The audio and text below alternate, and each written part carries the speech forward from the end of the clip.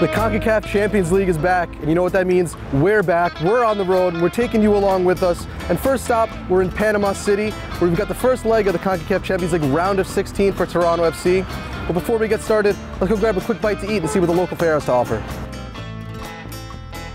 So when abroad, you have to eat just as the Panamanians do. So we're here at the Bayview restaurant. Our friend Manuel here is cooking up two staples of Panamanian food, two different types of plantains.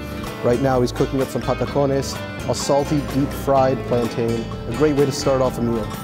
Now the key is here, you gotta fry these things twice. Come out the first time, smash them down flat, and then go back into the oil to be fried again to make sure they're perfectly. Beautiful golden color. Finish it off with a little bit of salt. Man, I'm salivating already.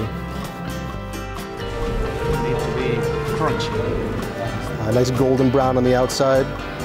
Make sure that the second fry really helps with the texture of the plantain. Should have salt bait on there, just a little of this. Yeah, you know.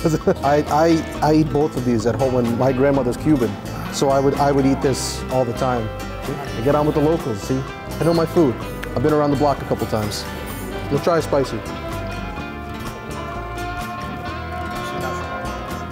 Ooh, a little bit of heat. That's good. Oh, delicious.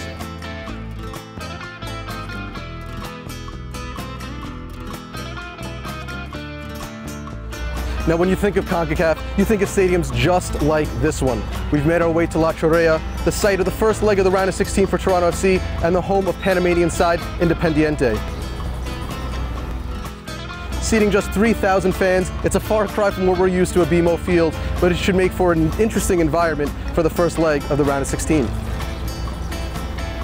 Well, that about does it for us here in Panama City. We've got plenty more coming your way as the 2019 season is just getting started. We'll be taking you along the ride from our Champions League run all the way through league play. So keep it locked on Lay of the Land. We've got plenty more coming your way.